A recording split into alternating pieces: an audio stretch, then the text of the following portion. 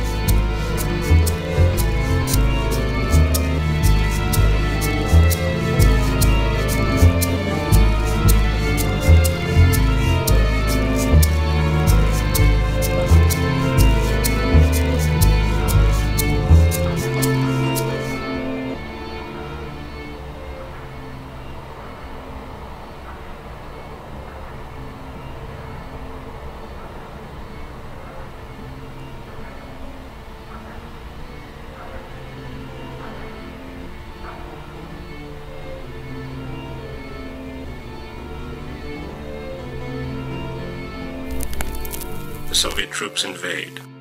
General Yermakov leads his troops into town and demands that all men shave their beards and that all women remove their veils. A festival is planned in which everyone will learn the Soviet way. The women's commissar sings of women's emancipation. Sitara listens with rapture while Jaweed is disgusted. An old doctor warns them not to be confused by talk.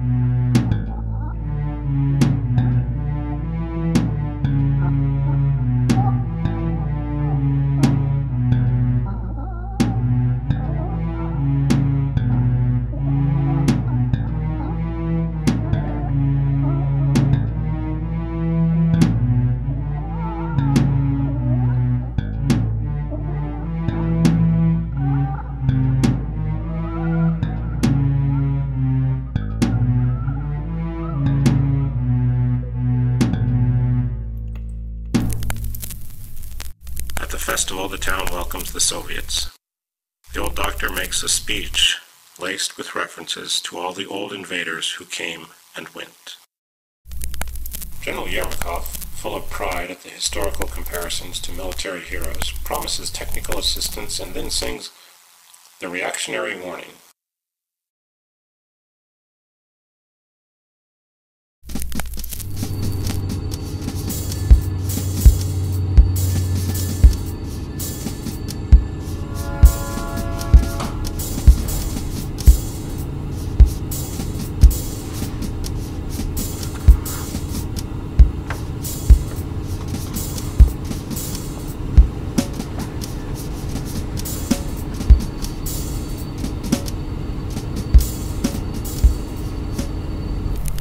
Mujahideen fighters suddenly attack with rocket-propelled grenades and machine gun fire in an attempt to kill General Yermakov. Everyone flees. In retribution for the assassination attempt, the town is being destroyed. Sitara and Jaweed are separated. Jaweed escapes to the hills to join the Mujahideen. Sitara is saved by the old doctor who takes her with him to Kabul.